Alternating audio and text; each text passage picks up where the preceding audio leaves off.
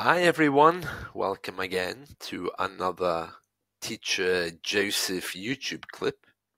I hope you're all doing well today, and I hope you can see and hear me well. I'm currently testing a new platform called Riverside to see whether it would give me better audio for my YouTube clips and my podcasts.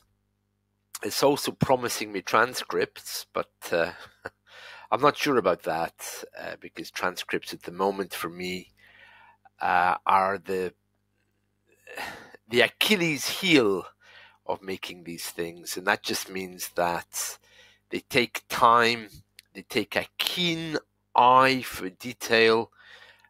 So we'll see what happens if this Riverside is really all singing and dancing with transcripts and everything else. And who knows, maybe it will be better.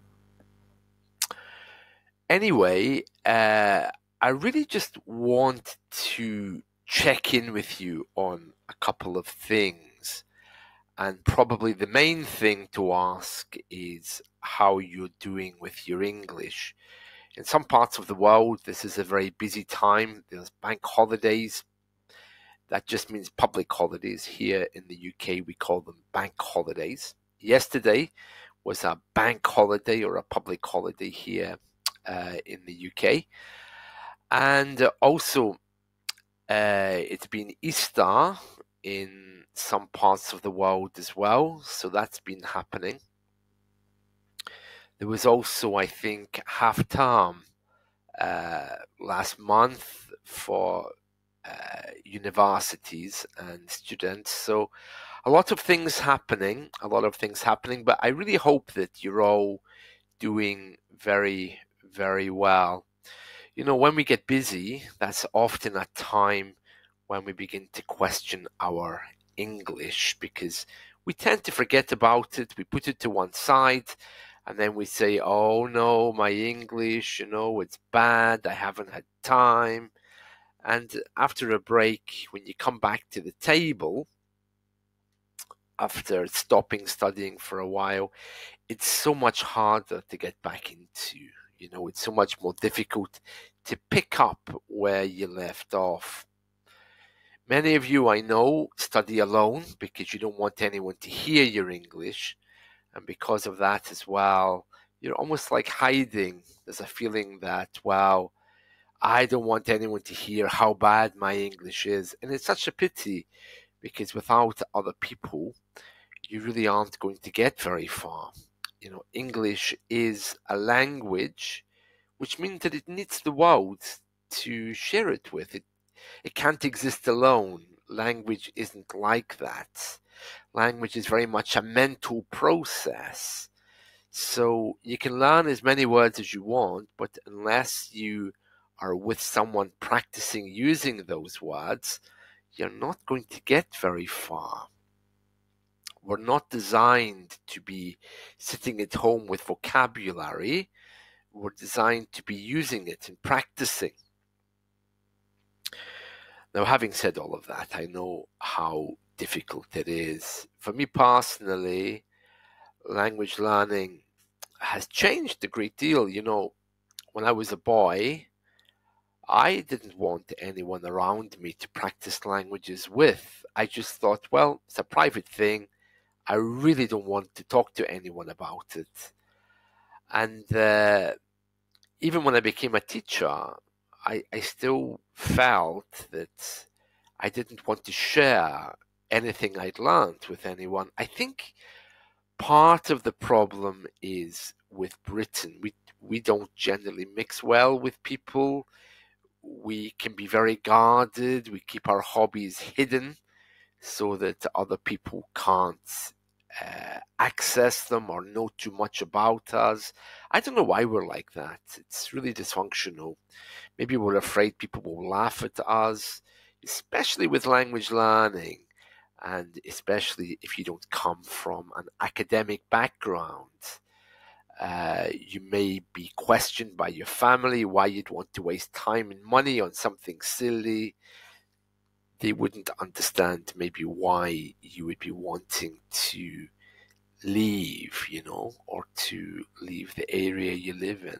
So we all have our individual challenges, but whatever's happening for you today, I really would invite you to try to get a language partner, someone to practice with, or try to find a teacher who's going to ask you questions, who's going to really just spend some time with you. It doesn't have to be a hard conversation, teachers, we're not going to attack you with grammar, so we can just take it slow and talk about what it is that you need, or what it is you feel isn't quite right. And if you just need to practice grammar because you don't have anyone to talk with, that's also fine. But whatever way you do it, you really do need to be letting somebody in to get close to you, just to practice your English, I know that for me personally, I can also tell you that it's really important to set the right intention and to honor that intention. So if you're learning English just because it's a nice thing to do, it might not be strong enough to hold you to the demands of English, because as you get into it more, it becomes a challenge. And if you're only doing it as a hobby, you might say, oh, well, it's a bit hard. I thought it would be easier. And then you quit. It might be easier simply to have a better intention.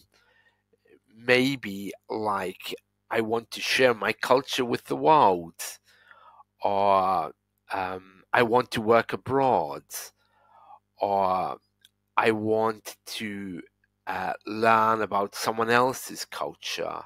These are more wholesome.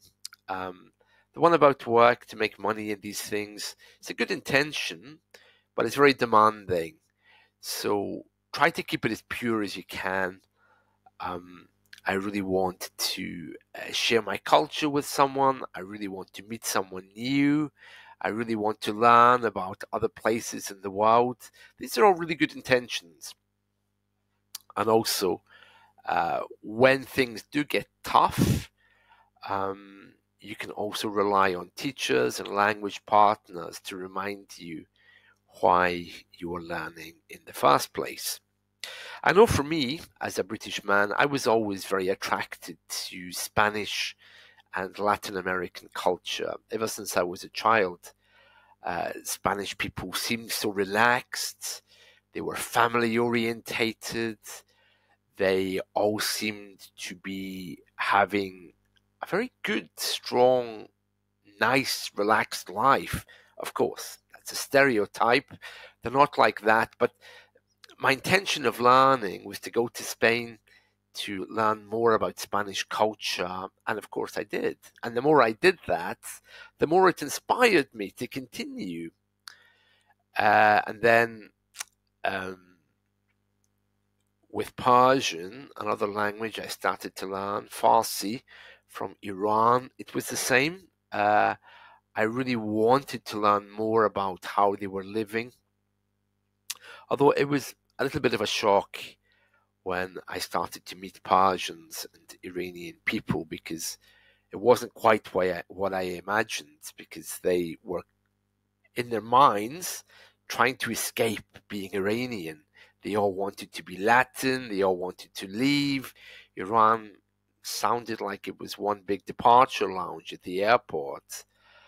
And that kind of put me off a little bit, because people were really saying, look, why do you want to learn Farsi? This is ridiculous. You've got English. That should be enough to help you make money. And I was trying to explain, but it's not about money. Here in the UK, yeah, it's true we are a capitalist country, but actually we don't we don't go around saying and talking about money all the time. Many of us are trying to escape the day-to-day life, this entrapment that we seem to be stuck in, of very little in the way of true feelings and social lives, and working long hours.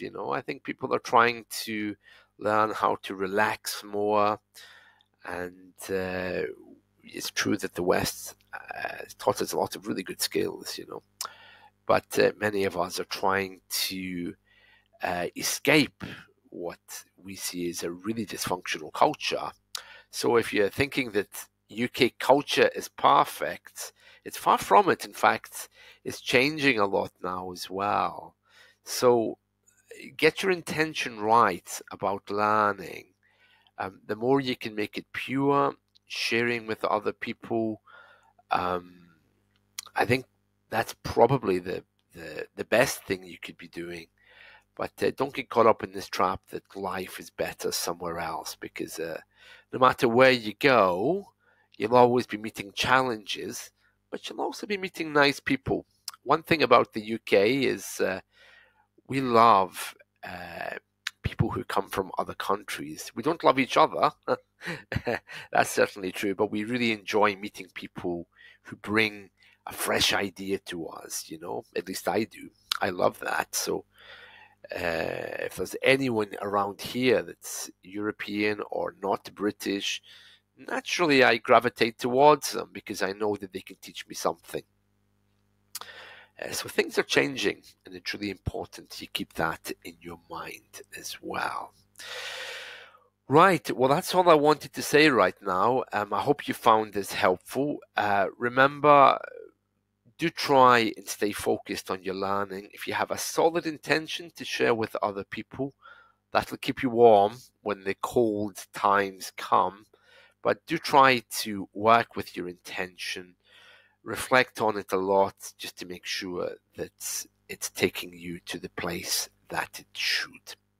Well, that's it from me right now. This platform's worked well, hasn't it? So who knows, maybe I'll subscribe to it. Brought to you today by Riverside. Comment, please. See you soon. Take care. Bye.